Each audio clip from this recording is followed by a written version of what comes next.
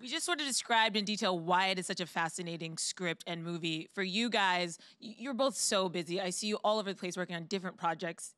What was it about this script that made you want to be a part of it?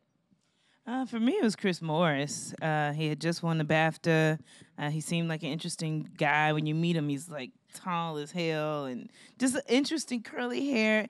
It's just something about his mind, his demeanor that was like, I want to work with this dude. And he seemed like a collaborator. And that's important for me, is not feeling like I'm just being told what to do as a puppet, being an actor, but somebody that really wants to bring this to life and create this character together worked for me. So I was like, I'm going to do this with this dude. I don't know what I'm doing, but you want to take me to the DR? Sounds like a good story. I like the director. Let's do it. Yeah, because the script was kind of impenetrable. Like, I think we all finally admitted to each other, because no one wants to look like the dummy.